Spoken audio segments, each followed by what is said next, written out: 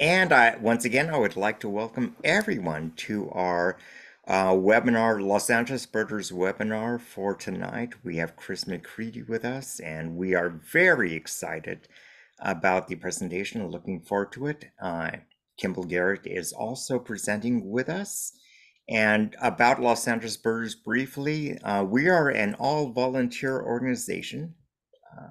Our entire director, staff, officers all serve as volunteers, and we rely upon your membership and donations to help us with these recorded webinars, and we put them on our website for in perpetuity. Does that mean for a long time? Yes. I think it does. Okay. We have numerous community science projects. We have to our students that we like to mentor and bring along, and we have other financial needs. So we appreciate your membership, your support, and your contributions. Next. And with that, who am I introducing, Susan, to introduce Chris? And Kimball. Kimball will be introducing Chris. oh, okay. Kimball, with that, I'd like to introduce Kimball Garrett, a former member of Los Angeles Birders Board and a co-presenter, I guess. Kimball? Why, thank you. And I apologize for totally having forgotten that I was introducing Chris. So I'm merely going to say that Chris McCreedy is a person who needs no introduction. Um, and he deserves much more than that, but we know him for many things, his work with Point Blue and surveys throughout much of the Southwest. And he's really dived deeply into the issues of the Artemisiospiza sparrows, which is what brings him here tonight to talk to us. And we really appreciate that. In fact, his magnum opus was recently published in the Journal of Field Ornithology, and I assume he'll be talking about quite a bit of what's in that paper. And I'm hoping a link to that paper will be put into the chat or available somehow. So I really Yes. um, encourage it. But I am I totally admit to having forgotten that I was introducing Chris, so I'm going to let him give whatever portion of his bio he feels is important to give as he starts talking. He could do a much better job than I can anyway.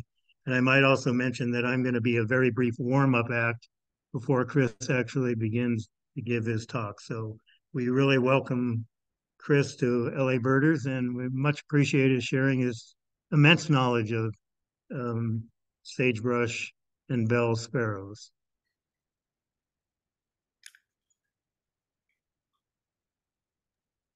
Thank you, Kimball. Are you going to talk a bit about your findings in Los Angeles, or do you want me to start?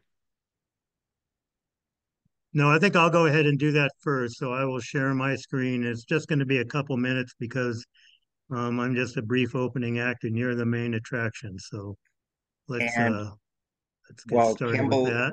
while Kimball is bringing that up, Ted Kyle shared on chat the article that Kimball referred to, and you can grab it off the chat, and we will also put it on our website. I'm sorry, go ahead, Kimball. Oh, okay, is my screen showing for everybody? Yes, it is. Is that a yes? Yes, That's a yes. Very yes, good. it is. Okay, I just briefly wanted to say that many of you who've been following LA Birders know that one of the first sort of field projects we did was to just try and figure out what's going on with sagebrush sparrows in Los Angeles County. We know they must be here, but there are very few, in fact, virtually no well-documented records other than a couple of specimens, including one from San Clemente Island. As a highly migratory species, we know they must get here. So we started the Great Sagebrush Sparrow Hunt in the winter of 2020, 2021, and had people combing the deserts. And we got an awful lot of birds that looked like they were probably sagebrush sparrows, but we weren't sure. We really began to appreciate the variation shown by bell sparrows. And recently, and again, with Chris's tremendous help, we've zeroed in on a number of well-documented sagebrush sparrows that we've finally validated and confirmed in eBird. So I just wanted to give a brief summary of that, and then we'll take it from there. So you all saw Andy Birch's artwork. In fact, the artwork he did on the Sage Sparrow group ended up producing the logo for LA Birders, which is very nice. But the Sagebrush Sparrows, and then the two subspecies of bell sparrows that occur in the county, not counting the additional one on San Clemente Island, canescens, which is a common breeding bird in the Antelope Valley, and then the bell sparrow, which is the darker bird of more sort of coastal slope chaparral. Remember from the LA Breeding Bird Atlas on the left here, the birds in the mountains and toward the coast are the darker nominate bells, and all those birds out in the Antelope Valley are canescens, or the Mohave bell sparrow. Sagebrush sparrow is merely a migrant and winter visitor. So if you back out and look at the map on the right, you can see the broader breeding ranges of the coastal bell sparrow, which is also in the Sierra foothills locally, and then the Mojave Desert canescens, which also gets up into the western San Joaquin Valley. And finally, just a bit of the range of sagebrush sparrows in the kind of Great Basin area of Mono County north through the northeastern corner of California, and then widely out into the Great Basin from there. So that's sort of the background of who's where. We came up with some protocols for doing the surveys there. Well, I don't even need to go through all this, but we had a lot of really good participation, which we really appreciate. In terms of habitats, now Chris is going to go into this quite a bit, but much of the Antelope Valley, and the more natural habitats at least, are either dominated by creosote scrub on the right, which is these evenly spaced shrubs, which can be more dense or less dense and taller or shorter depending on where you are in the slope and the soil. And then a lot of the lower areas have various kinds of have salt bush and other halophytic vegetation. So those are the two main things.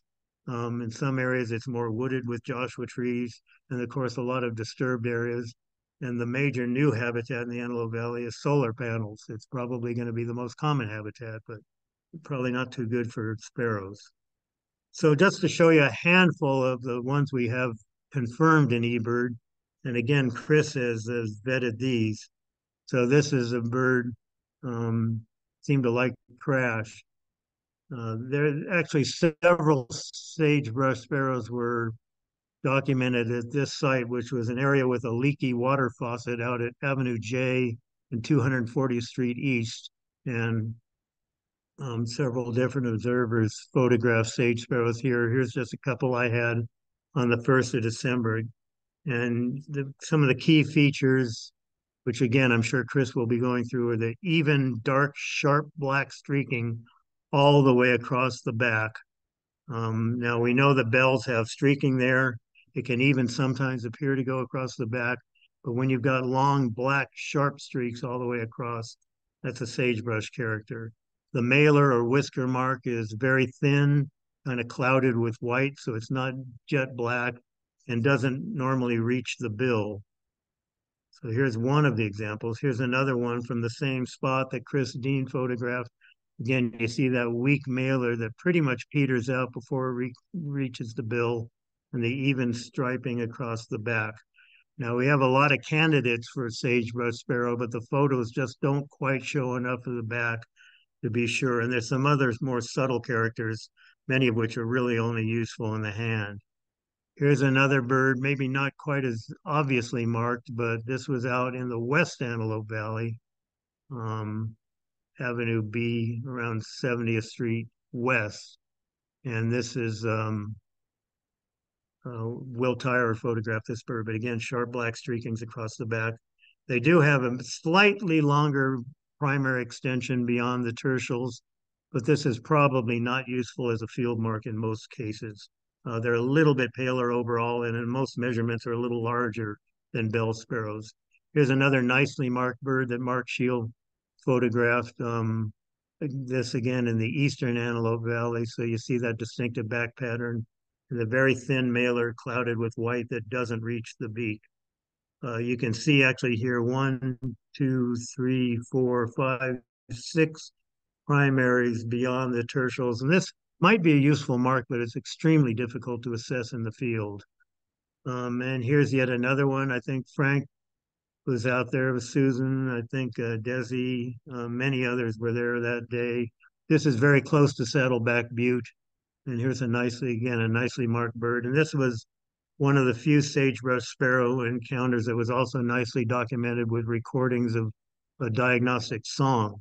You can see what the habitat was like there, which was creosote with scattered Joshua trees. So this is where we have confirmed sagebrush sparrows for LA County. And you can see they really span the length of the Antelope Valley. If you go far to the west, this is actually barely into Kern County. It was not part of the Great Sagebrush Sparrow Hunt, but this is quite a number of birds that Richard Crossley and Daniel Irons had in the uh, early part of 2023. And you see the one I showed you from West Avenue B, and then several around Saddleback Butte and a few farther east. This is at 240th and Avenue J.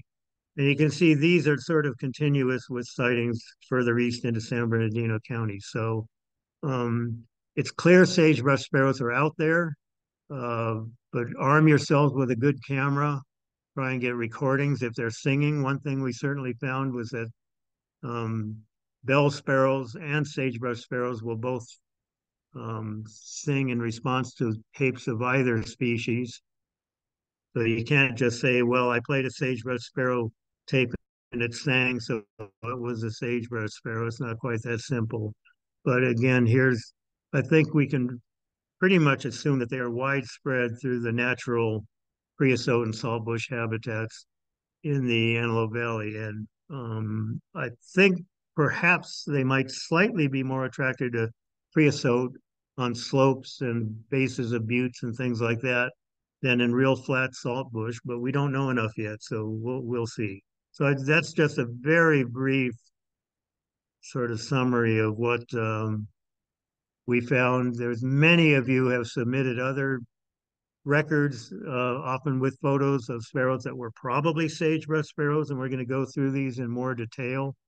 So, but for now, really good photos seem to be necessary for us to be satisfied that's what they are. So thanks for all your help with that survey. You can go repeat that anytime you want, at least until about February or March before they leave. And we'll keep learning more incrementally. So thanks. And Chris, I'm going to send it over to you.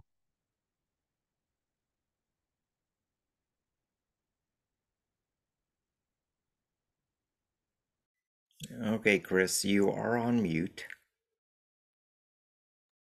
Can you see my screen? Yes. Okay, let me start from the beginning here. Okay. And you probably need presentation mode.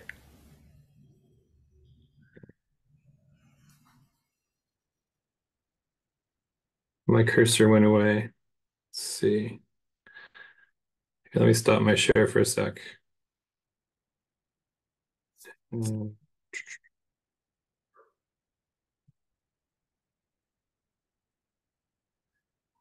Okay, let's try this again. How's that? Perfect. Perfect. Okay. Sorry about that. It's great to be here. Thanks for inviting me. My name is Chris McCreedy, and I here to talk about sagebrush sparrows and bell sparrows. I want to thank my co-authors, Michael Lester and Adrian Kovac. We did all this work with about a $2,000 grant, I think it was, from Arizona field ornithologists. So Michael was out with me working on catching birds and on vegetation, and Dr. Kovac analyzed their blood samples pro bono with their classes. And so we couldn't have done this without them. And when Dr. Kovac says she would analyze their samples, it's one of the nicest things anybody's ever done for me. So I want to thank her. And then I wanted to thank all of my volunteers really quickly. So Michael's wife, Autumn, assisted him with vegetation sampling. Jennifer Walsh played a big role in helping Dr. Kovac. Some of you might know Larry Norris from Arizona. He lent us several nets and poles.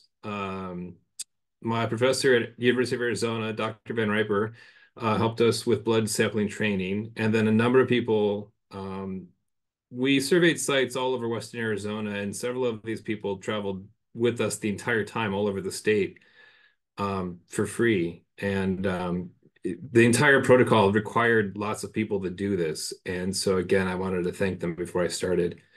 And then, yeah, somebody put it in the chat, but we wrote an article up on this, and it was published in the Journal of Field Ornithology, and the link is there, and it's in the chat as well. I also kind of want to apologize in advance. My wife is due in like 2 weeks, and so it's been very busy, and I haven't had time to practice my talk, and so I'll do my best, but it's a little choppy, that's why.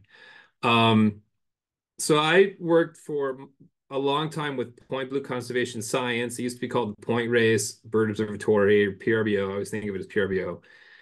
And these are some of my sample or study sites across the Southwest, the yellow dots. I've worked on things like willow flycatchers and dusky flycatchers. There was a sympatric population at Mona Lake that I had all color banded for many years before the willow flycatchers blinked out in 2013. We've been working on an all-species riparian study at the Amargosa River since 2005 that studies the effects of restoration and cowbird management on the songbird community there, with lots of Bell's vireos there. I was Point Blue's lead desert person for a number of years, and so I had a lot of sites all over the desert. And I work a lot now with the Desert Thrasher Working Group, which is a group of researchers from California and Arizona, New Mexico, Nevada, and Mexico, and Utah. And we're all working to help prevent Bendire's thrashers and LeConte's thrashers from further decline and being listed one day. So I do that. And then recently, I've been involved with a lot of work on the Inyo California towhee. It's a listed subspecies of California towhee that's endemic to the Argus Range, just north of Ridgecrest. And so I think I'm going to be out there this year doing surveys as well. And then there's the Sage Sparrow project. So, and I currently work with the American Bird Conservancy. My job here is the Southwest Riparian Bird Recovery Coordinator. It's a long name. I work a lot with leaf Bell's vireo recovery in Southern California. I'm kind of a liaison between the Department of Defense and the BLM and the Fish and Wildlife Service and USGS and California Department of Fish and Wildlife and lots of other people that are all working to try to get leaf Bell's vireos over the hump and get them recovered. And so I live here in San Diego with my wife doing that now. And I should say that it's not just Bell's vireos. I work on all riparian species, but Bell's vireos take up a lot of my time currently. Okay, so Bell's and Sagebrush Sparrows. This is a Bell's in the hand. And this is a sagebrush, and I'll talk about the differences between them later on in the talk. Some background on the species. So this is an eBird map showing Bell's sparrow abundance. The purple is year-round, where you can find them all year-round. The red is during the breeding season only, and blue is during the non-breeding season. And so these eBird maps are great. They're also sort of just beginning, I think. Sometimes the desert is not all that well birded. And so I treat eBird maps of the desert, the modeled maps like these, with a grain of salt because it's based on maybe not enough data yet. But you can see here let's see, whoops. Let me go back here. My mouse is working against me here. So, okay, so well, it's not showing my cursor. There it is. Okay, so the purple here in the middle, this is the sort of Western Mohave, that Kimball was just recently talking about. And so Bell sparrows are found here year-round. They breed here in fairly high numbers. The population continues northward into the North Mohave. My cursor's not doing well, so I'll just kind of pretend I don't have it. And then further to the west, on the west side of the Central Valley, near the Carrizo Plain, you can find canescens bell sparrows as well. The nominate bells is along the coast. Yeah, I can't show you my cursor. And then they migrate in the fall to the southeast towards the Sonoran Desert. And you can see that in the blue here. As far as Arizona, there are a couple of records as far east as Tucson, and they also move south into Mexico, north of the Gulf of California. This is the non-breeding map of Bell Sparrow. So you can see that if you focus on that purple area in the Mohave Desert and then move to the non-breeding, quite a few of them stick all year round on the breeding grounds. Not all of them seem to migrate. And so I'll talk about that later as well. And then here's Sagebrush Sparrow. And again, red is breeding season only, blue is non-breeding season only, and purple is year-round. Yeah, my cursor's, oh, there it is. So the southern end of the sagebrush sparrow breeding distribution is just at the northern end of the Owens Valley near Bishop. There's a contact zone around Bishop, and that's where sagebrush sparrows just north of there began to breed. If you're familiar with Bishop, as you head north out of town on 395, you go up what's called the Sherwin Grade, and suddenly you're at 7,000 feet, and you see Crowley Lake, and that's where you can find sagebrush sparrows nesting. Where down in Bishop, it's contact zone, and really they're thought to be probably more or less bells down there. So I'll start with a summary of some of the work that's been done. It's a kind of an interesting, good story on how the species were separated and the work that went into it. There are a series of really good papers that talk about the taxonomy of these two species. They used to be referred to as sage sparrows, and the genus was Artemisiospiza. And they were thought to be in the same genus as black-throated sparrows here. Klicka and Spellman, I think, I can't see because of the zoom, I think it's 2007, found that the genus was not monophyletic, and that sage sparrows were actually more closely related to the grassland sparrow clade, Poecites and Ammodramus, it's now named as Artemisiospiza, and several others, and they separated them out from black-throated sparrow. And in 2011, Klicka and Banks formally named the genus Artemisiospiza.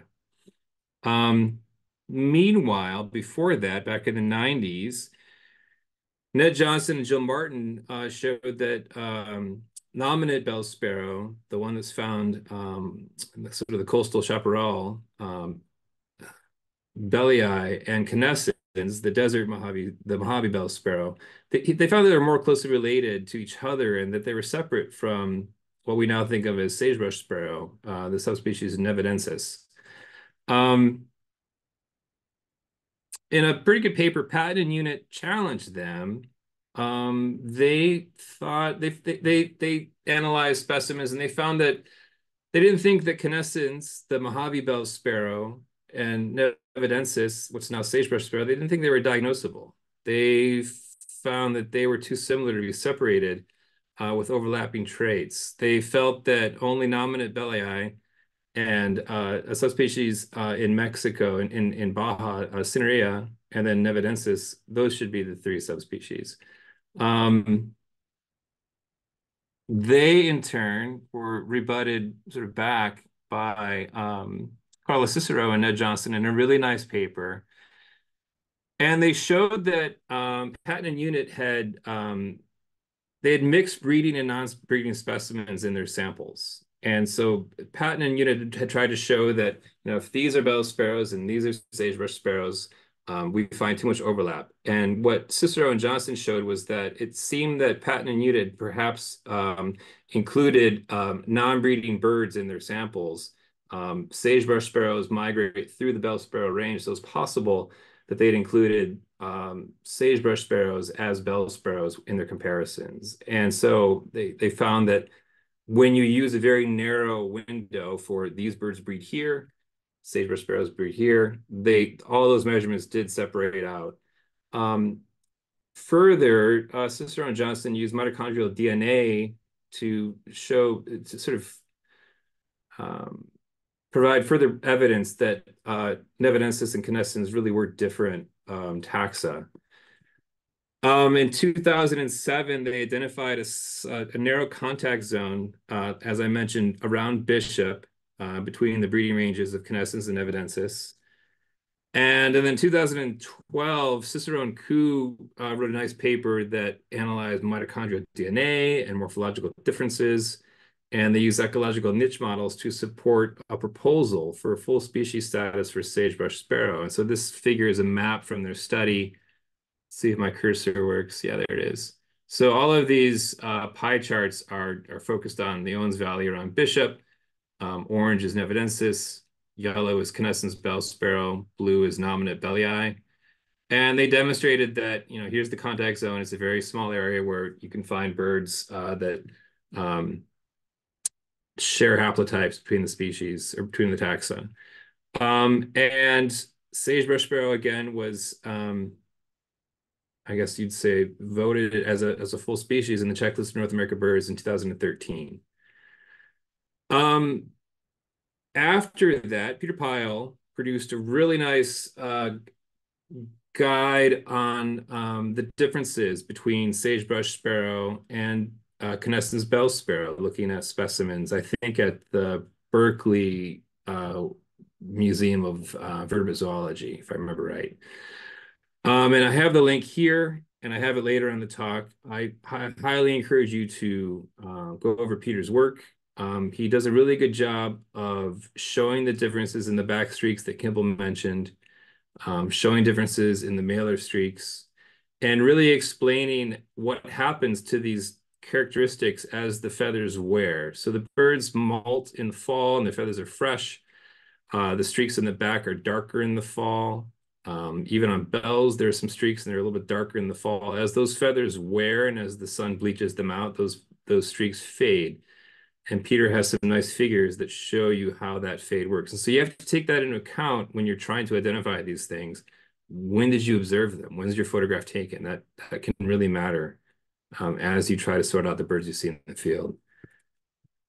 The other thing, so we had Peter's guide when we started our project, and we had a really nice set of whisker plots from Cicero and Johnson that showed on the top here that these are male wing chords. The gray distributions are nevadensis from about 13 sites that they worked on. And then the hatched box plots here. Oh, my cursor's gone. There it is. These are canescens. So you can see how canescens have shorter wings than sagebrush sparrow males. And then the bottom two, these compare the wing chords for male and female nevadensis and canescens. Again, showing you that there's not very much overlap between the wing chords of the two species. So we got the grant from Arizona field ornithologists, and the objective was to survey as much of Arizona as we could with a couple $1,000 and to cover as wide of a variety of vegetation types as we could. So these yellow dots here are our sites. This is called Robbins Butte. It's just southwest of Phoenix on the Gila River. This site here is called Tacna. It's in Yuma County. And I'll talk about the habitat of these sites more. This site here is the Kofa Mountains Bajada, also in Yuma County. It's just west of the Kofa National Wildlife Refuge. The site here on the left, on the west, this is Fort Mohave. It's really close to Bullhead City, and it's on the edge of the Colorado River's floodplain. And then to the east is Boundary Cone. That's up in elevation. It's on another Bajada near a small mountain that's kind of beautiful called Boundary Cone. So our survey period was February 6th to the 16th in 2014. And I had a little bit of intel, not much, about where I might find sage sparrows. Troy Corman told me about Robbins Butte. Some of you might know Henry Duttweiler. He's from Yuma. He had a site where he shows people the Conch thrashers at Tacna. I knew about the Kofa Mountains Bajada because I had done my thesis near there. And David Vanderplein and Lauren Harder suggested boundary cone to me. And then there was a recent eBird report from Donald Sutherland on the Fort Mohave site. At this point in time, the species hadn't been separated very long. There was a lot of angst about whether or not they could be told apart. No one really knew for sure how to do it. Peter had drafted his guide. We had no idea what we'd find. It was really exciting. We had no idea about habitat differences or birds segregating or anything. We just knew that there might be sage sparrows at these places. And we didn't know, Michael and I didn't know if we'd be able to tell them apart. And so again, we crossed our fingers and hoped it would work. In the field, we took a number of measurements on the birds. And I don't want to go too deep into that, but it's in the slide if you want to look at that later. This map here shows you Robbins Butte. It's on the southern end of the Gila River floodplain. It's so these yellow dots are vegetation plots, and this yellow polygon is where we're flushing sparrows into nets. So we used a method that was taught to me by Janet Ruth, who was working on grasshopper sparrows and Baird sparrows southeast of Tucson. She in turn got it from Caleb Gordon. And it's basically you set up 4 to 6 nets in a wall, and you get anywhere between 10 and 20 people, and you make a big sort of C. Michael was on one end of the C, and I was on the other end. We had walkie-talkies, and you slowly but surely direct people herding birds towards the nets. You don't know what you're going to catch. You catch all kinds of other things, so it's really kind of fun. And that was we didn't know if that would work for sparrows. I'd seen it work for grasshopper sparrows, so I had a hunch that it might work for this, but we didn't really know. We took a number of morphometric measurements. We hoped that we would discover new ways to tell them apart. What we didn't realize is that when you herd a bunch of birds into the nets, somebody's got to get them out of the nets and measure them and photograph them. So we never had enough people around that knew how to band birds to give us as much time as we wanted with the birds. So we took our measurements. We did not have time to hold the bird for a long time and really figure out new ways to look at them. But we took photographs of everything. I would take photographs of the head and the nape and the back and the wings and the front, the streaks on the flanks, the tail, systematically for every bird that we captured. And then Adrienne Kovac's lab worked on the mitochondrial DNA analysis for us. She, I think, basically mirrored what Carla Cicero and Ned Johnson and I forget her first name, what Koo worked on with their papers. And so she used the same approach to analyze our blood. And then for vegetation, this photograph here, this is from Robbins Butte. We put down a pretty simple protocol that I used in Nevada working with Erica Fleischman, where you have random transects and you're looking at species composition and perennial shrubs and trees, and then how much bare ground is around. So again, we didn't have much funding. It had to be really easy, but it was effective at showing differences between the habitat types. We caught 86 birds. 86 sage sparrows. When I say sage sparrow, I'm referring to both bells and sagebrush. We got blood samples from 74. We actually got blood samples from 75. To this day, I've always regretted it because on the 75th bird, we didn't know we figured out over the first day, we realized that it was pretty easy to tell them apart in the hand. After a few birds, we were lucky in that at Robbins Butte, we happened to catch both species. So we saw them both. And we realized, oh, we can do this. This isn't all that hard to tell them apart in the hand. In the field, this is another matter, but if you're holding the bird and you have time with it, you begin to see the differences in the plumages. And it helped a lot having Carla and Ned's wing chord measurements to help us check ourselves. But there was a bird, the 75th bird, that we really weren't sure. And so when we sent in the blood samples, we used SABS, SABS, the code for sagebrush sparrow, and BESP, bell sparrow, for that code for bell sparrows. And then for the intermediate bird, we used the old code SAGS, SAGS. That was the old code for sage sparrow. And Adrian's lab didn't know what SAGs meant, and so they didn't analyze that sample. So I've always wondered what that one bird was, and I couldn't find out. We found that our genetic results were consistent with 92% of our field identifications in the hand, so 68 of 74. But the thing is that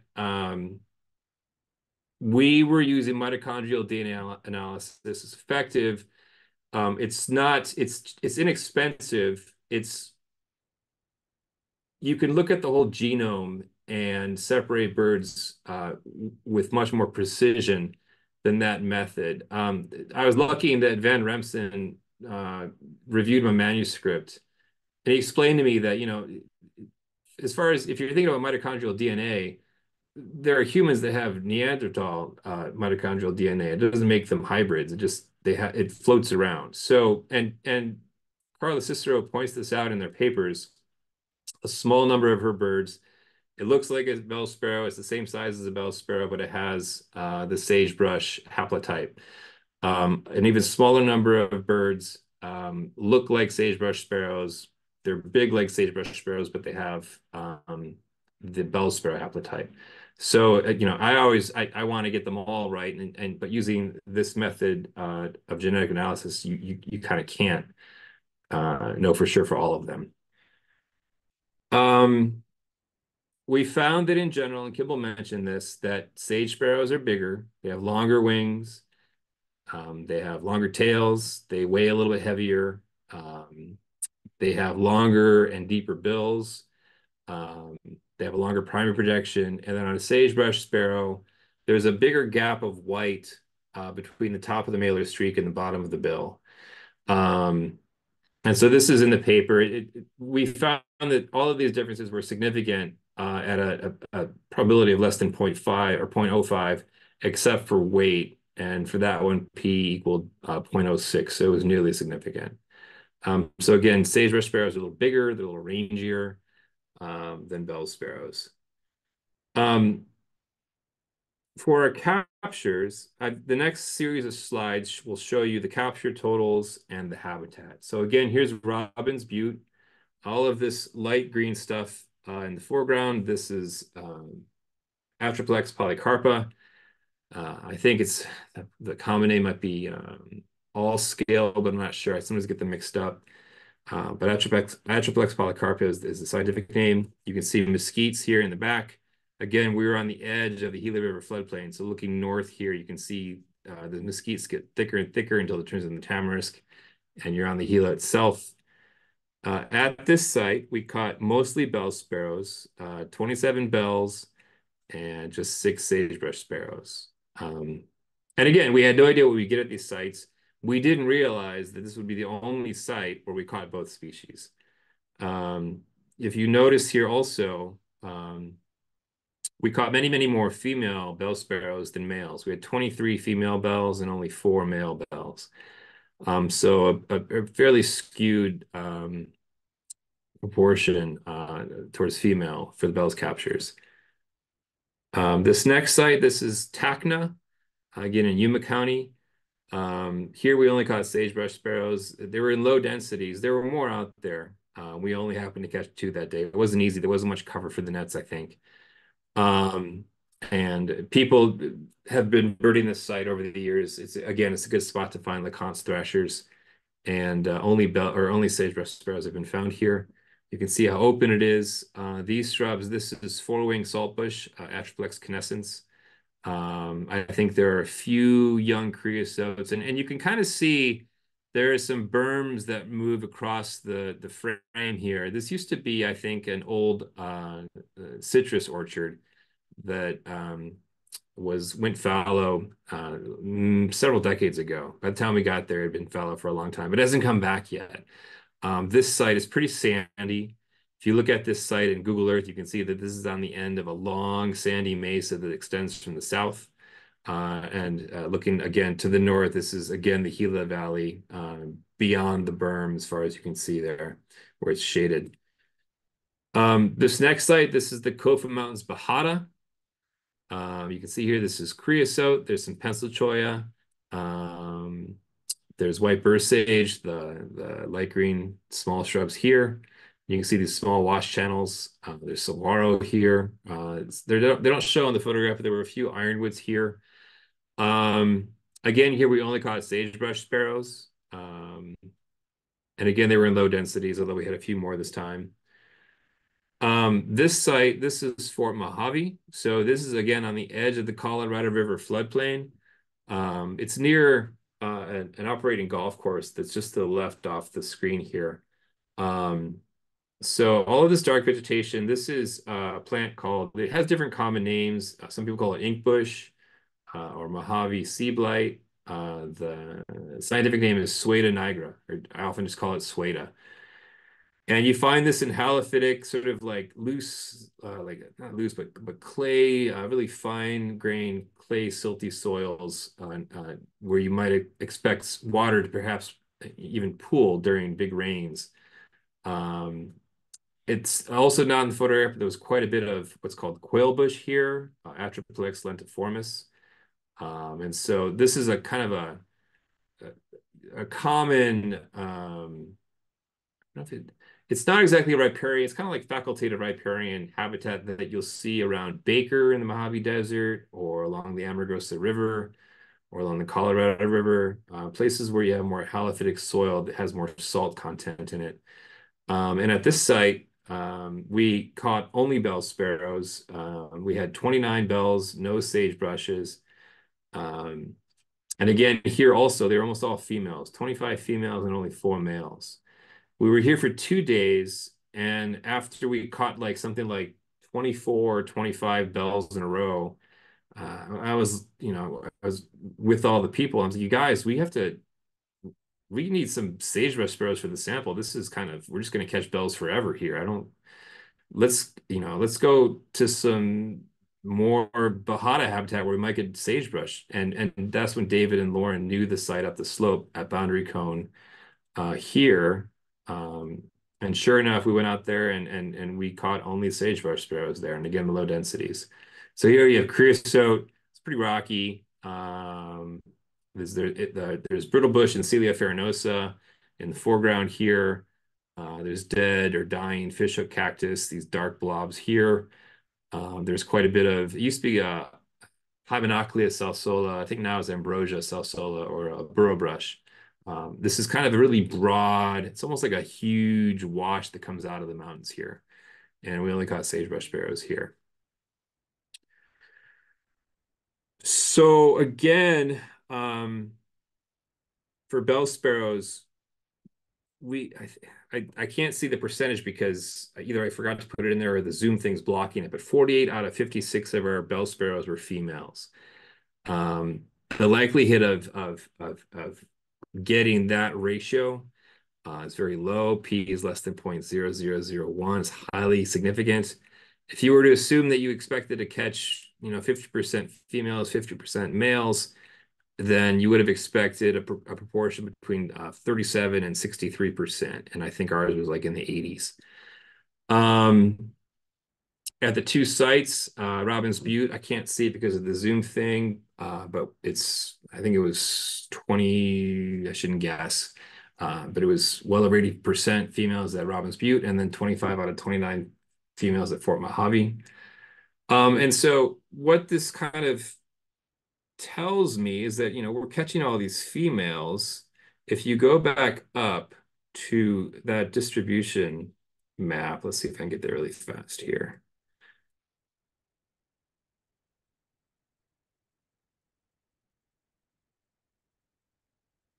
Doesn't go as fast as I hope, but we'll get there.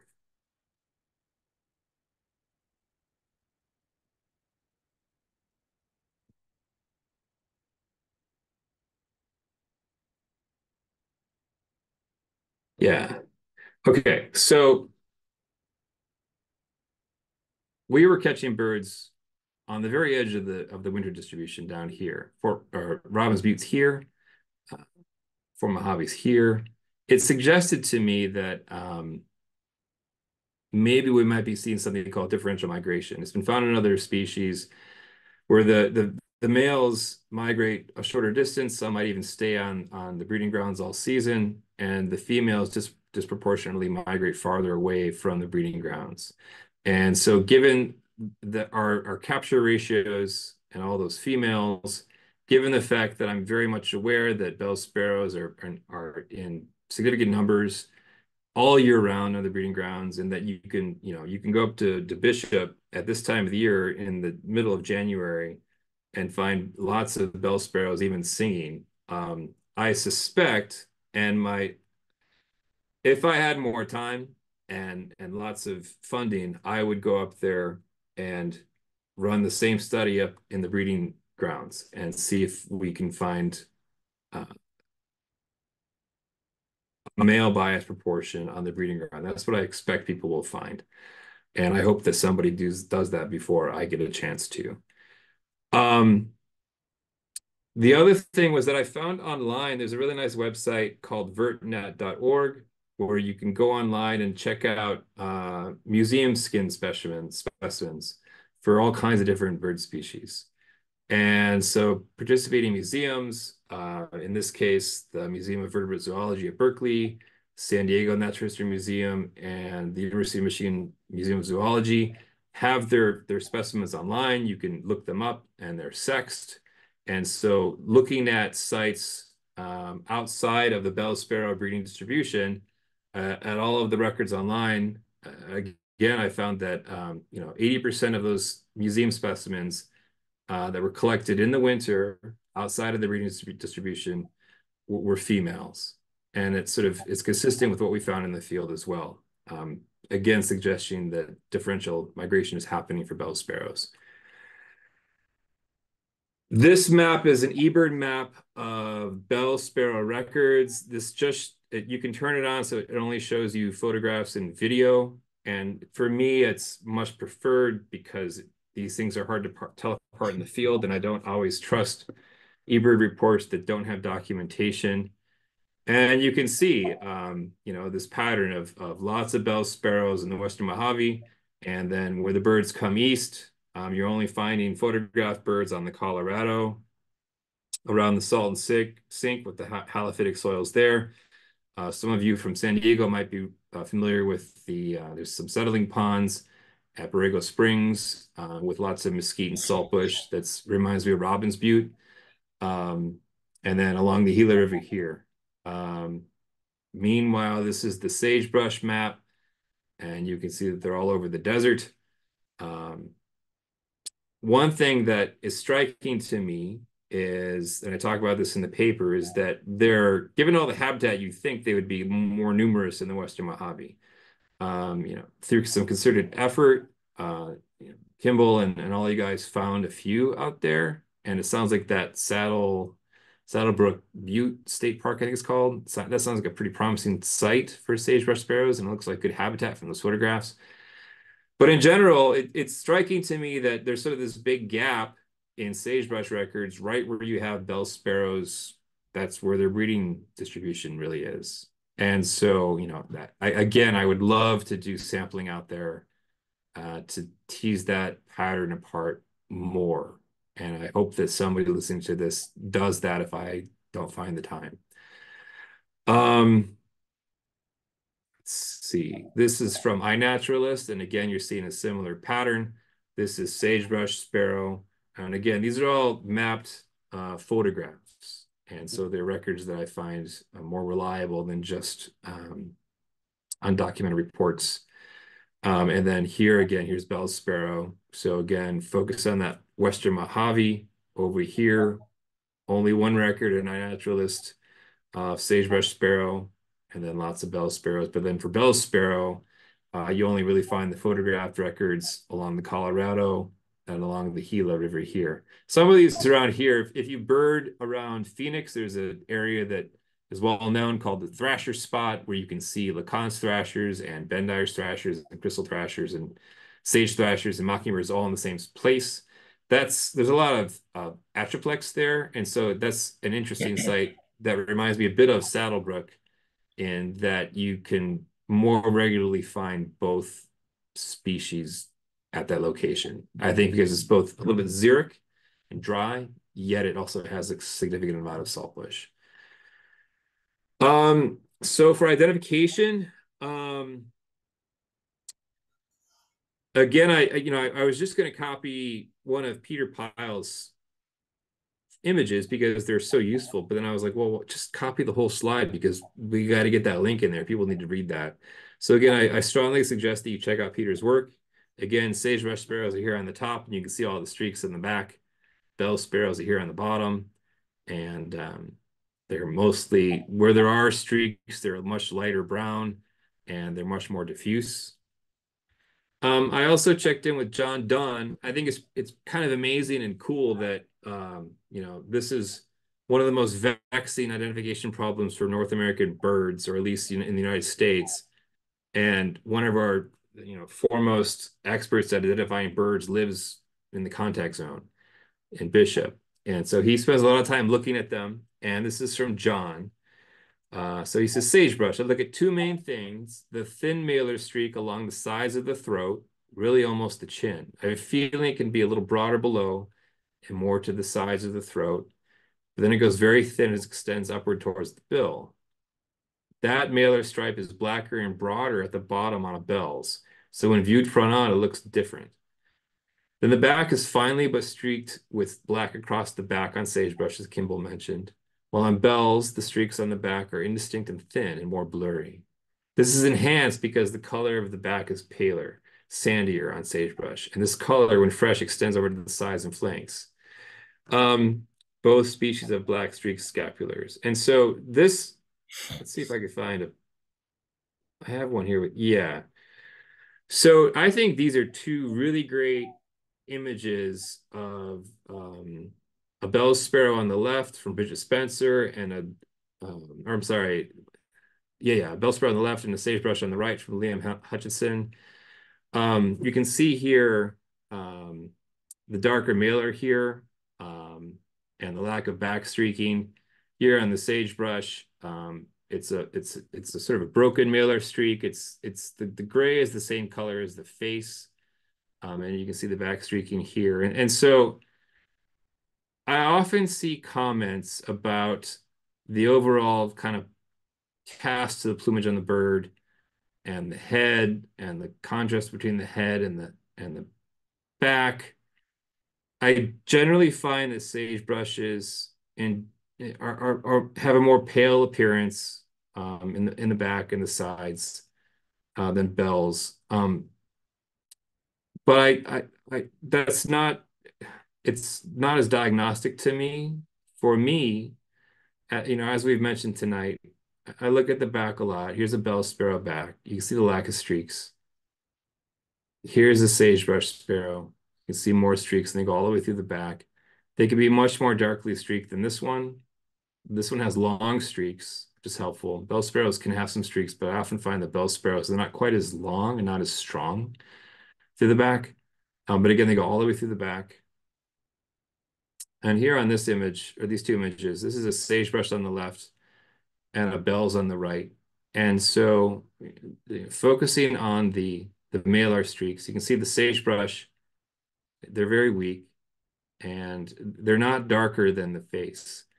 These are images from my camera. So one thing, when I look at images of the two species, lighting is important because it affects how I can see the colors of gray. It's often desert lighting, so the lighting's harsh.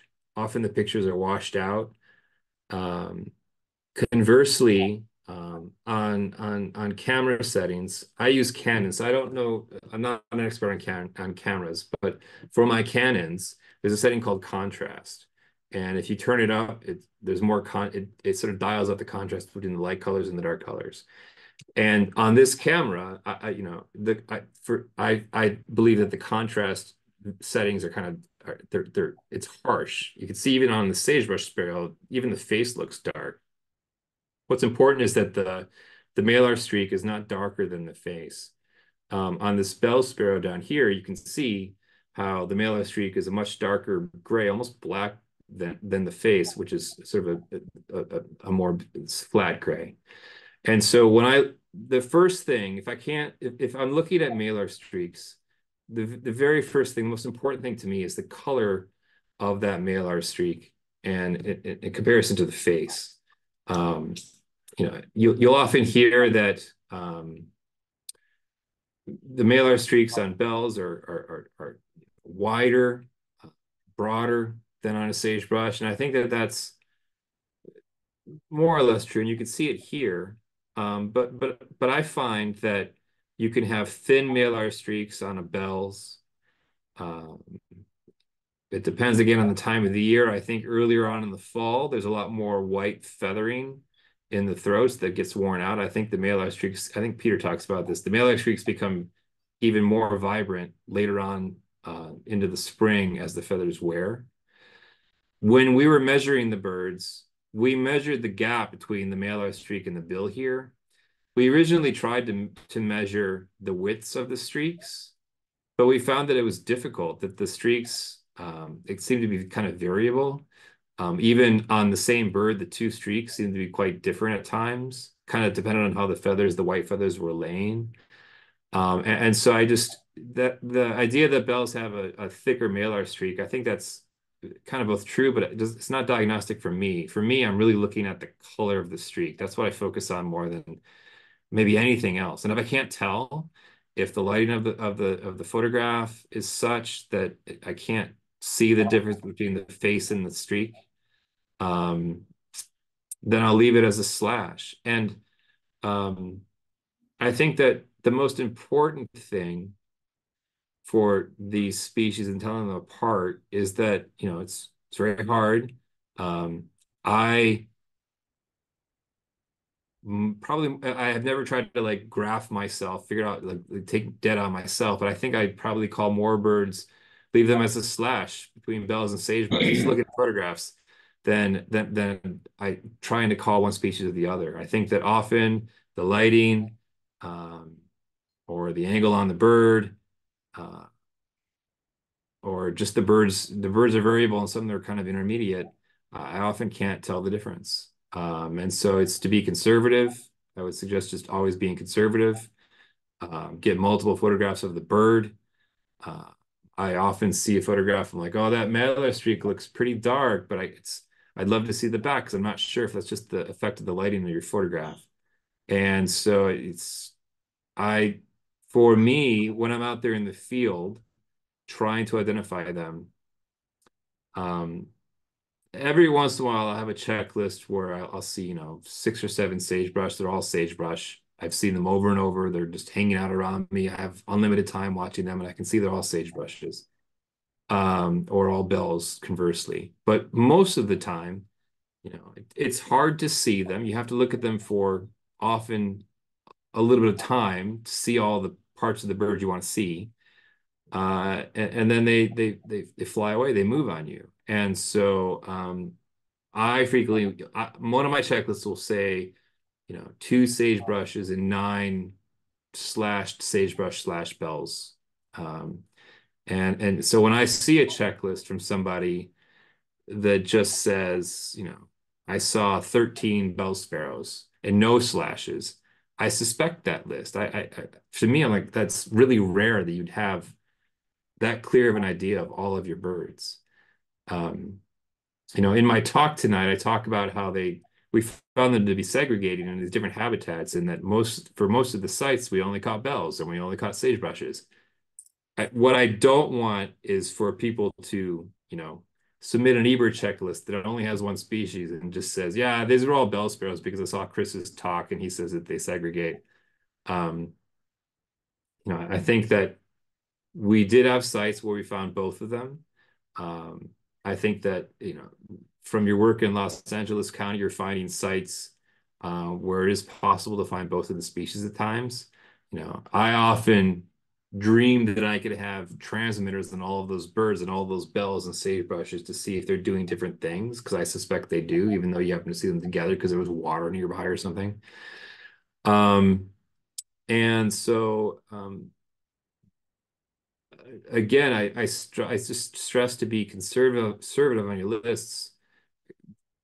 call them all slashes until you can be sure that you really have seen all the looks at one that you need. Um, document them all with photographs. There was one, I almost forgot about this. Van, who was mentioned earlier, today he was out at that site, and somebody correct, I think it's Saddleback Butte State Park. And so these are Van and Mark Wilson's photographs. And so I wanted to go through these with everybody. I just saw them for the first time a couple hours ago, so I can point out why I think they're this species or that species. And so the way he's done this is great. He has each one cleanly labeled for me with times. Frequently when you're observing these things in the field and trying to photograph them, there are multiple birds moving all over the place, and you're lucky if you get a photograph off on one of them and then it moves. And so you start to lose track of which one was which, or if you have multiple photographs of the same bird or not. And so I really appreciate the way that Van and Mark have done this, where they've listed the individual birds and what time they observed them to give me a sense of how many were out there and which ones are different or the same. And so on this top photograph here, I believe this is a sagebrush sparrow. You can't see the back very well. The lighting on this photograph is helpful. It's not too bright. It gives me a sense of the malar streak. The malar streak here is a really light gray. It's, lighter or at least the same as the face, not darker than the face. So even though I can't see the back on this one, I'm comfortable with thinking this is a sagebrush because the malar streak is so light. This one, bird B, you can see here the strong back streaking. When I see birds in this light, I automatically start to worry because often birds in sort of like this sort of dark blue light are really hard to tell apart because you can't see the colors of the gray very well. But on this bird, you can see that the back streaks go all the way through the back. They're long and dark streaks. So again, I'm okay with the sagebrush sparrow on this one. This is the same bird with more of an angle to it. And again, you can see the back streaks through the center of the back. His next one, bird C. This one was an interesting one. He has this blown up version first, and then there's another one of the bird here. It gives me this one. If I only had this one photograph, I would be unsure what to call this because you can see in that malar streak, there's a bit of dark in it. And so sagebrushes can show occasionally a bit of dark in the streak if you're really careful. With a bird at this distance, just at this angle, if I only had this one photograph, I don't think I would leave this as a slash. But then he immediately got one of the other side of the bird's face. And you can see this gray. I'm more comfortable with it as a sagebrush. It's the same color as the face. And then he zoomed in on it here. And again, the gray to me, it's the same color as the face. It does have that sort of warm flank that John Dunn was talking about. Now that he wrote me that I'm going to be looking at that all the time, I think this is probably a sagebrush also.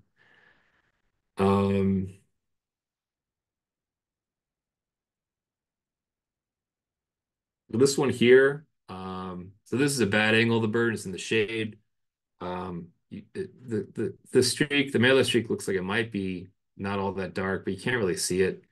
There's an oblique angle on the back that again looks like there might be some streaks, but you really can't see the back very well. And to me, it's within that intermediate zone between bells and sagebrush, where if I can't even see the back and it has streaks like this, I'm not really certain about the identity of this bird at all. Here's another one of the bird.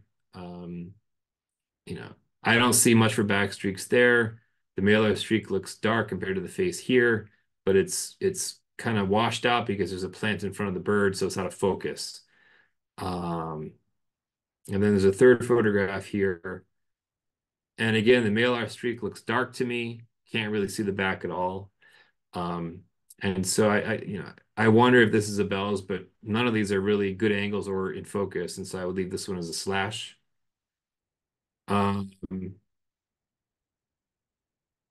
Bird E here, even though the bird's kind of obscured and distant, you can see the back really well with these long dark streaks through the back. So it looks okay for a sagebrush to me. Here's another one. I find this angle of the back, it's again, it's suggestive. There's long streaks. It's not a very good angle. For me, this one is better. It's more of a straight on shot of the back. You can see the center of the back much better. I think it's a sagebrush. Bird F, this is similar to that earlier one. I think it was bird B. You can see bad light, but there's streaks through the back.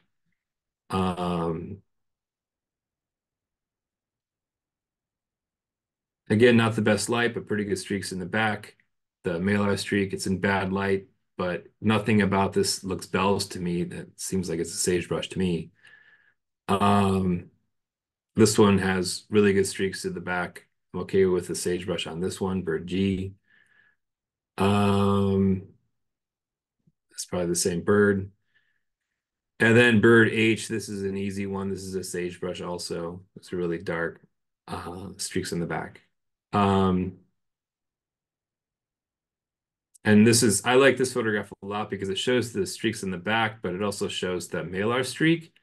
So when I look at this photograph and I'm trying to evaluate it, I wonder, like, oh, did this person turn up the contrast on the photograph, or was it just was the camera just set up that way, such that it makes this look really, really dark? I wonder about that.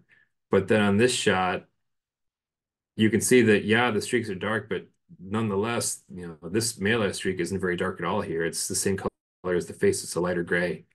And so I think this is fine for sagebrush. And this is the same bird. If I had this bird as a standalone, I would think it was probably a sagebrush. There's a little bit of dark flecking in the malar streak, but there's some light also. But I would leave it as a slash. I can't tell from this one photograph alone. Oh yeah, then there's this one flying. This one you can't really tell what it is. This one, this too oblique. I suspect it's a sagebrush, but you can't really tell. This is an easy sagebrush with those back streaks. And here's a really nice photograph showing both the malar streak that's light and not all the way to the beak, and the back streaks. And here's a nice profile of the malar streak. And then these are really nice photographs. I don't know if Mark and Van, if you can hear this, but these are good photographs. The lighting on these is really helpful for identifying. If you are good at photography and you know how to control your lighting so that you're getting photographs like this that allow people to see the differences in the different colors of gray, that's really helpful. And here's an easy sagebrush with that malar streak. One thing that I would say is that on this checklist, I noticed that he had I think it was something like 15 birds that were slashed that were waiting for someone to look at them, and then he had maybe 15 bell sparrows. And forgive me guys if I'm wrong, but I think that's what it said. But the bell sparrows didn't have a photograph. And I would encourage everyone, when you get these sites with both species, like that's a red flag. It's not impossible at all, but I would really try to document that with photographs of both of the species, not just one of them. And I think that could be an artifact of eBird. If one of them is flagged on the filter as rare and one isn't, then you might not try as hard to document the one that's not flagged. But in a case like this, with what sounds like pretty good numbers of perhaps both species, that's super interesting. And so I would encourage everybody to work on getting those photographs of all of the species, not just the rare one. So I guess that kind of wraps it up. Hopefully I was not on mute the entire time and you actually heard this.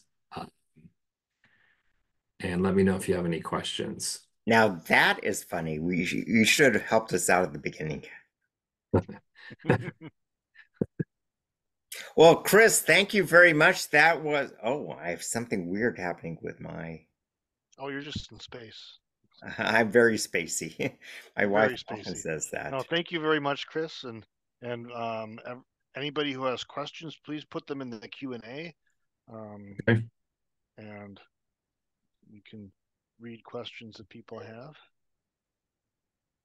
And again, if I had a lot more time, in my talk, we have in the article it's free access on JFO, the Journal of Field Ornithology, and we also there's a Dryad link, so you can download all of our photographs of all of the things I was showing you. It's a huge file, but you can download them and check them out at your leisure.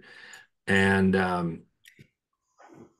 so if I had more time, I would love to, you know, show you a spectrum of like 40 bell sparrows from the very darkest ones to the very lightest ones. And I never had time to just do that. But it's available if you want to do that. Those photographs, you can download them. Well, speaking of that, I went to birdnet.org and I couldn't figure out how to actually get in to look at species and things like that while I was trying to listen to you as well. Did you BirdNet, what is birdnet.org? I'm already spacing out. That's the site you gave us with the museum species available.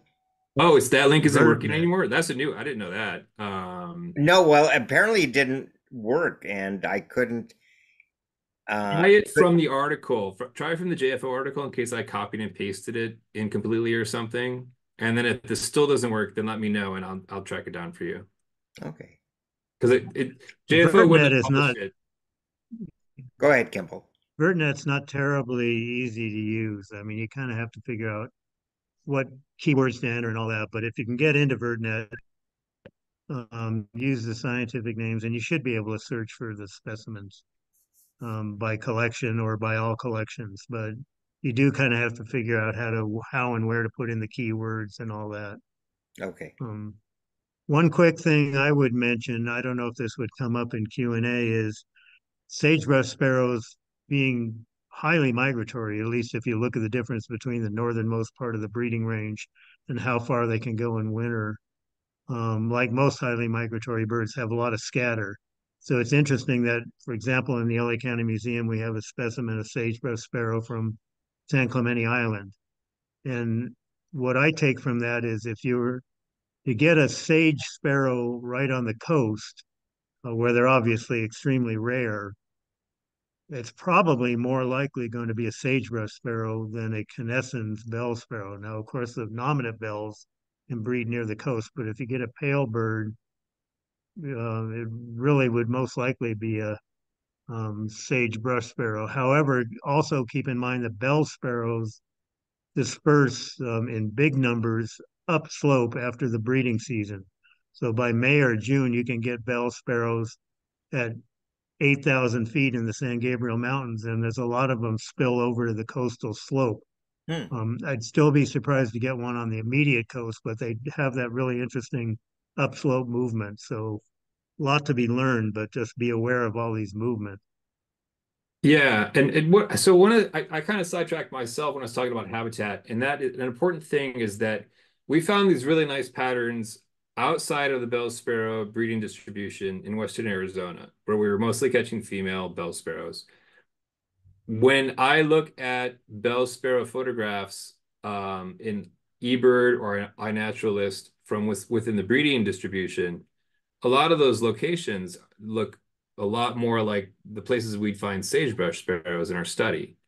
And so, and bell sparrows breed out there. And so I believe, again, and I encourage, if I can ever get to it, someone to do this, I think that our nice habitat pattern, I don't think that'll hold up in the breeding distribution. I think that because bell sparrows are nesting there, like for example, I work on Inyo California towhees in the Argus range, and there's lots and lots of bell sparrows nesting up in those mountains. And some of those canyons, that's very similar to where we were catching sagebrush sparrows at Boundary Cone. And so I just, it's another reason for me to hope that we can get some sampling inside of the breeding distribution, wintering birds, but inside the breeding distribution I would love nothing more than for somebody to poke a hole in the pattern we found and then have a mechanism that explains why that is. And so I hope that somebody does that. Yeah. Sounds good. We have a bunch of questions, Mark. Yes. Let's get to the questions. So Van's not really a question. She said, thank you, and we'll add photos of the obvious bells to the list too. Great. Awesome. Thank you. Okay. Alexander says, thank you for the talk. Do you know any behavioral study work done with regard to sagebrush and bell sparrows? With it, I assume he means with them interacting with each other. Or maybe difference in behavior. I'm not sure. Yeah. I just worked on the we're working for the Birds of the World account for bell sparrow. We did a revision of it, and I was helping with that. And most of the behavioral work was done when they were considered to be just sage sparrows, and it was mostly done farther north, I think, within the sagebrush sparrow breeding distribution. So for me, especially I can't remember where I read it. I think I've heard that there's even, I think it's in one of Carlos Cicero's papers. There might be some question whether or not canescens is even separate from nominate bells, and if canescens would, what if that was its own species one day? To me, it's a super fascinating taxon. Its breeding distribution, the geography of it, just in this small area, it extends all the way over to the Carrizo Plain. And then they winter in Arizona. It's such an unusual map. And because of the recent split, for our wintering study, no one knew which one was which and where they were in the winter. And the same goes for behavior. Like, I don't think many people have worked on bell sparrow behavior because they were just thought to be sage sparrows, and somebody did that work in Idaho. So. Okay, great. Thank you. Someone asked, how do you draw blood for DNA analysis? Maybe I missed it, but what are the genetic differences found? So this is my weak spot. I don't know much about genetics. You take it from the brachial vein. So you open the wing and you can see there's a large vein called the brachial vein. And that's where you take the sample from. And that was Michael's specialty. Michael had worked, I think, on a seaside sparrow project the previous year. So he was very good at bleeding sparrows. And so you have a small needle, you prick the brachial vein, you get a bead of blood, and you put it on, you have a piece of filter paper, hold the filter paper to the wing, to the blood, and it soaks into the filter paper, put it in an envelope, and that's that. And then as far as Adrian Kovac's analysis, I don't know much about that. I'm not a genetics guy. So I can't tell you much more about that. She wrote that part of the paper and she talked about it a bit. And then in turn, she was mirroring what Carla Cicero did in her paper. So you can read up more on those protocols in that chain of papers. But I would mess it up if I tried to explain it to you. Thank you. Rebecca asks, when do bells and sagebrush sparrows leave the southern deserts? Oh, I think, how does it go? And Kim will correct me on this. I think I'm going to get it wrong. I think bell sparrows leave. I want to say bell sparrows leave first, but I think sagebrushes might start to move first. I can't remember. Off the top of my head, again, I don't want to guess, and I can't remember off the top of my head. Kimball, do you remember? No, I really don't know from my experience around here. Partly the problem, of course, is bells are a common resident, so it's hard to know if birds come in for the winter and then leave. And sagebrush, we're lucky we're just documenting they're even there in midwinter, let alone finding out how long they stay in spring. But I would guess that I wouldn't expect to find them after March, but I don't know. Just a guess right now. Yeah. So in other words, a stay tuned answer. Yeah, it's something you can. It's if you subscribe to the Cornell Birds of the World, it's easily you can find it's in there. I just can't remember off the top of my head. Yeah. So Pete asks, looked like part of the coastal bells population entirely vacated their breeding range, while coastal bells to the north and to the south were resident. Is that an artifact of not enough observations? Let's see. I could go back into the slideshow and show that map, but at the same time, I don't know the answer to that. I know very little about coastal bells, so I always thought they were pretty sedentary, but I don't know much about their movements off the top of my head. Okay. Yeah, I think they're quite sedentary, so it's probably an artifact of who's birding in their range at different times of year and so on. Mhm. Yeah.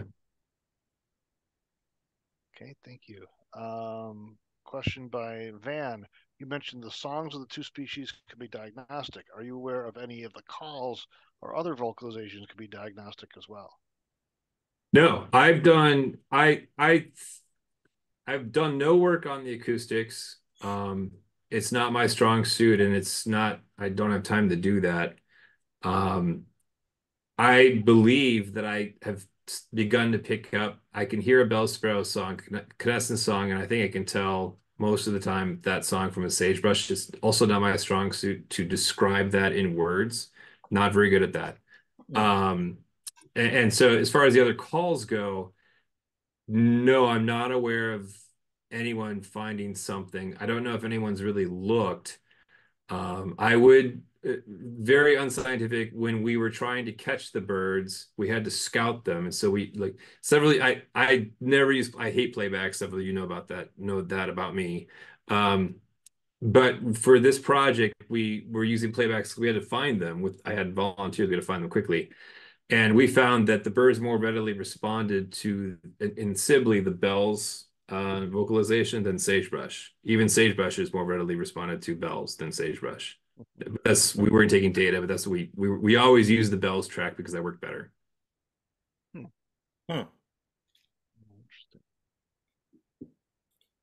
I think that was from part of That was from earlier. Yeah. Question.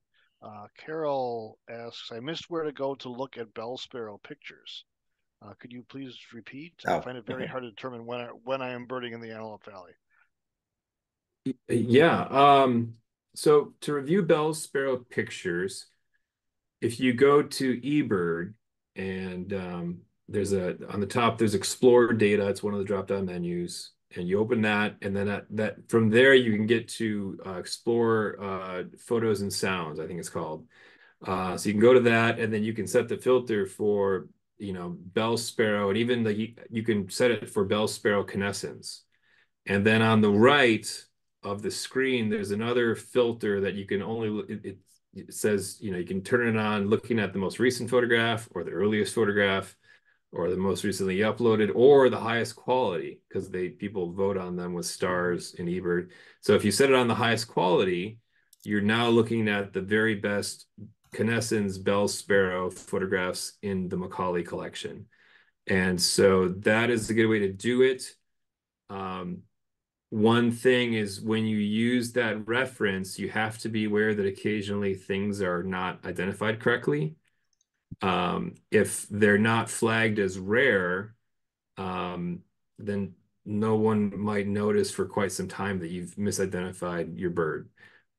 So take it with a grain of salt, but for me, that's one of the most useful references. Even talking to Peter Pyle, he uses it all the time because he can find photographs of birds throughout the year. So he's getting like ideas of like molt patterns just from looking at Macaulay photographs. So it's very useful.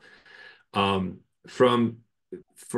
the work that I did, it's been posted in the chat. There's a link to the article in the Journal of Field Ornithology. And then in that paper, there is a link to our actual photographs. You can download them of all the birds in the hand. It's a very big file. It's like several gigabytes, but you can download it. It's free, and you can look at pictures that way also. Mm-hmm. Great. Very cool. Thank you. Oh, Lily has a question. It's going to make my hair fall off. Can they hybridize? Yeah, that's a good question. Sparrows are hard. Sometimes it's hard to prove it.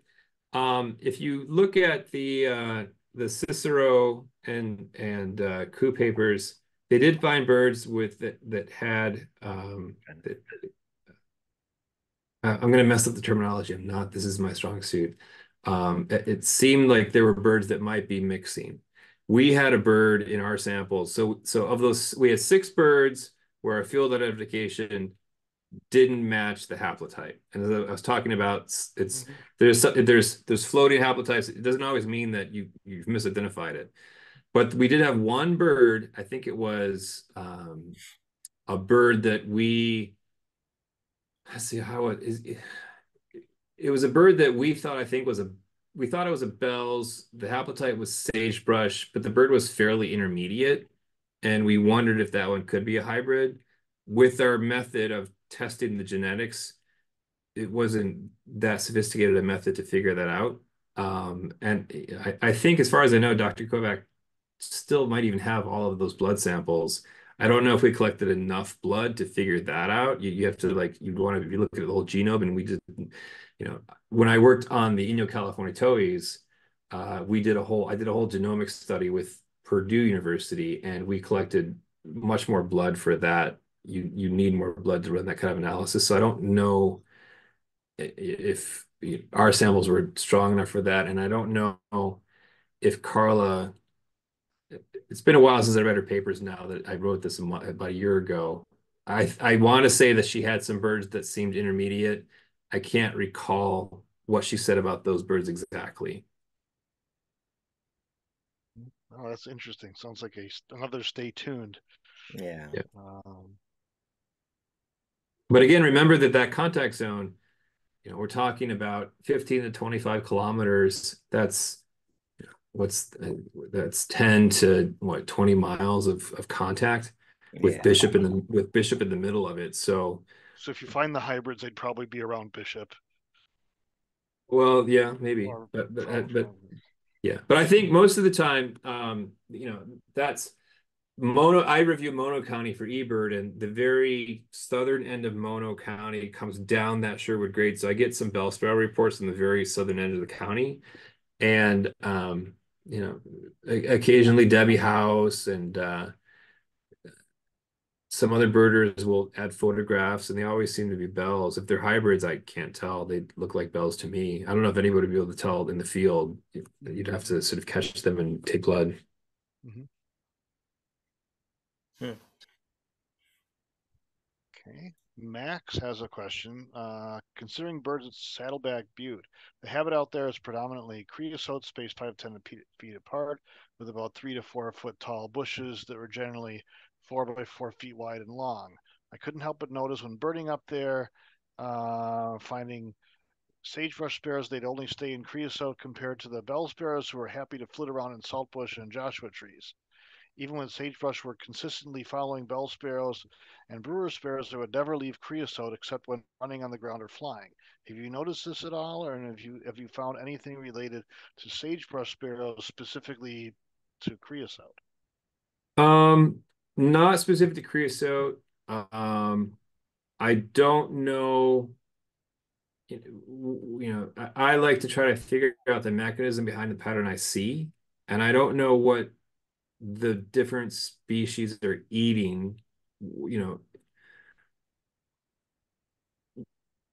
why those habitat differences exist. I think that for bell sparrows, it's been shown on the Colorado River that they moved into sweta habitats later in the winter, presumably that as insects decrease over the winter, they're focusing more on seeds, and they're finding what they want in the sweta and in the atroplex in those habitats. So in the same vein, sagebrushes, but I've never done any kind of stomach work on them. I don't know what they're foraging on.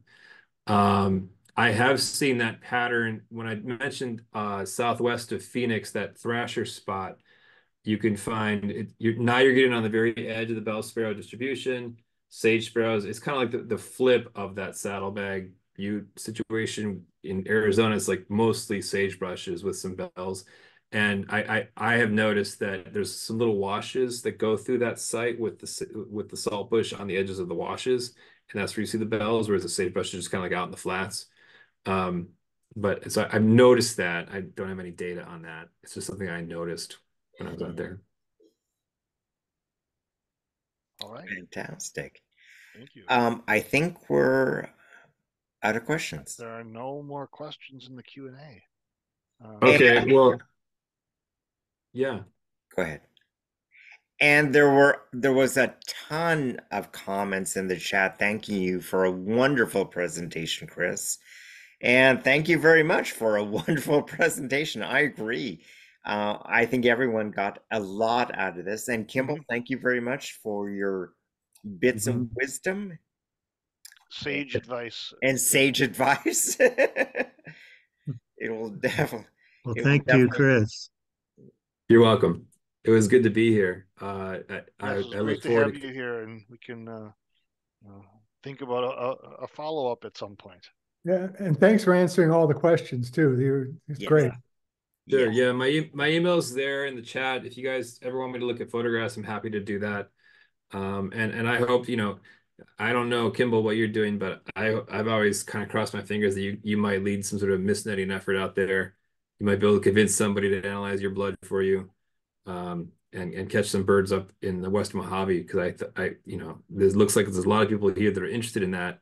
And like I said, we did it with just a couple $1,000s in Arizona, so maybe it's possible. Yeah, I think we could probably interest some folks in local museum collections to get involved with that, and I'd be happy to help. So stay tuned. Yeah, I'll help too. And that I also noticed when I was looking at the VertNet stuff that there are not very many winter samples from the West Mojave. Most of the samples were from outside of the breeding distribution for bells. Mm. So there's just not a lot of data from the winter in that part of California. A lot of work to be done. Great. Okay. Well, thank you again for a wonderful, wonderful presentation. Please join us in a couple of weeks when Van presents on his California birding adventure. And I think that's it, Mark. Yes, I think that's it. Great. Thank Good you, night, Chris. everyone. Thanks, Thank you all very everybody. much. This is recorded and will be up on our website soon. And thanks again, Chris. Take care, everyone. See you. Bye-bye now. Bye. Bye-bye.